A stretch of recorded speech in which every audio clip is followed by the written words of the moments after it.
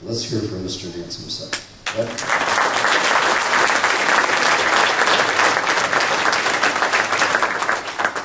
Good morning. Pleasure to see you. Pleasure to be here.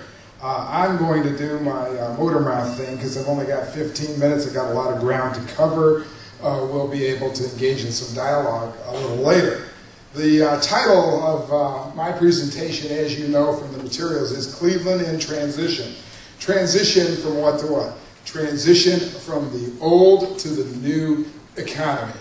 Cleveland is in the position of moving from having been a rock star in the old economy to becoming one in the new economy. A bold, ambitious statement, overly ambitious? I suggest not. We're doing it in any number of ways. A primary part of my presentation is going to be about the Medical Mart project, because while I have been asked, why is there so much falderall about a super drugstore, the Medical Mart is not a super drugstore.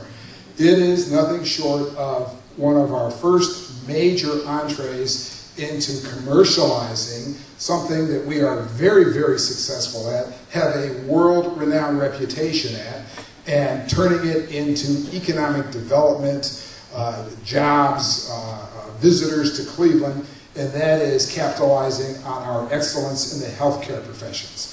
I'd like to use a slide presentation. I'm not going to dwell on each slide, but to give you an idea of why there has been so much investment in and interest in this Medical Mart initiative and what it represents in terms of capitalizing on a strength in our economy that already exists. We are indeed at a crossroads. We all know the story about what's going on with industrial manufacturing, and while we are in fact improving with high technology manufacturing and keeping very competitive, in terms of employment, the employment is actually down in manufacturing. It's funny, I think back when I was a kid, we watched the Jetsons and we heard that automation was going to change everything and eliminate jobs. Well, by another name, technology, it's happening. So we have to move in the direction of not only being competitive, but also having industries and professions that are going to employ our people. Healthcare, by dint of simple demographics, the aging of the baby boom population, the increase in technology, the fact that many technological breakthroughs are happening as a result of research and development activities in the healthcare sector, and the fact that resources are available to extend, to support that research, the extension of life. It is inevitable that as an affluent country like ours continues to mature, healthcare is going to be one of the primary activities. Bioscience, same thing.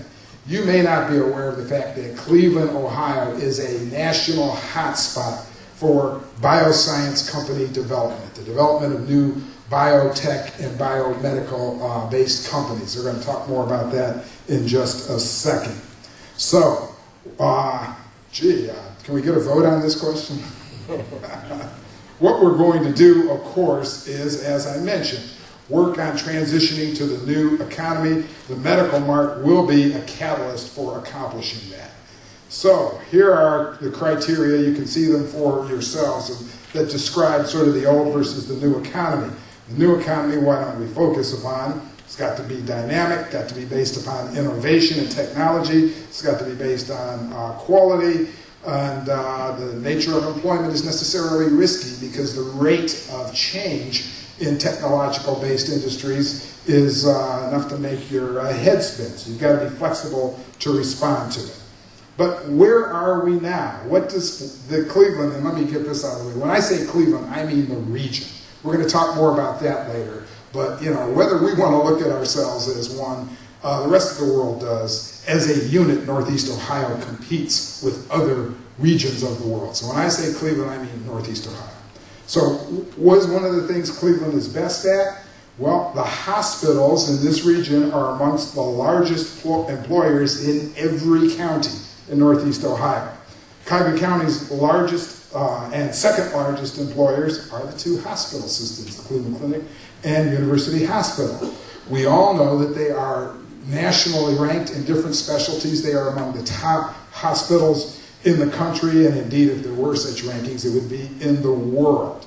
And something I didn't really fully appreciate until I got involved in this process, our hospitals are among the largest purchasers of medical products in the country already. Because we have these state-of-the-art, cutting-edge hospitals, they buy the latest devices, they buy the latest technology. And there are many, many people from other hospital systems from around the world who come to Cleveland, Ohio already to see those things, because sometimes they're relatively large investments, to see them in use, to see how they work so that they can decide. Cleveland is already a mecca, attracting others in the healthcare industry who want to see how our hospitals are doing things. The economic impact of the hospitals in Northeast Ohio, you can see for yourself. There's the direct spend and the indirect spend. We're talking many billions of dollars. In terms of the bioscience, there are 400 plus bioscience entities in Northeast Ohio. That's medical devices and medical equipment companies dominate that.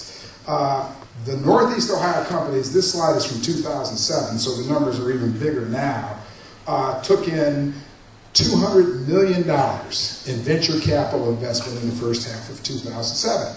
Do you think venture capitalists are investing in Cleveland, Ohio out of civic pride, civic interest? I think not. There's something going on here that the market says people outside of the Cleveland region want to invest in this in Cleveland, Ohio. Indeed, over the past, I don't know if you're familiar with BioEnterprise. BioEnterprise is a business incubator for bioscience, biomed companies. We started here in Cleveland about 5 years ago, and it has been wildly successful. It has attracted about, at this point, $500 million in outside venture capital investment in startup companies here in Cleveland, Ohio. Again, a tie to and confirmation of the fact that the marketplace tells us there's something special about healthcare and biomed and bioscience in Cleveland, Ohio. You can see that in the Midwest, where we are located, the best in class has been Minneapolis. Again, this is a 2007 slide. We've gained even more ground down there from a standing start in terms of the biomed as of 5 years ago. Another indication of where the action is, of course, is where the National Institute of Health funds the research. And surprisingly, perhaps to some of you, consistent with Stuart's comment, Ohio is 10th in the country, and Ohio is second in the Midwest for NIH funding. You can see that our NIH funding exceeds the national average, and of course, Northeast Ohio leads the state of Ohio. Again, it's funny how sometimes we need outside validation to believe we're doing something well. The government, the federal government, that's going to put these tax dollars where they're going to best be utilized to get bang for the buck, is investing in research in Northeast Ohio disproportionately to other parts of the state, and the state of Ohio disproportionately to other parts of the country.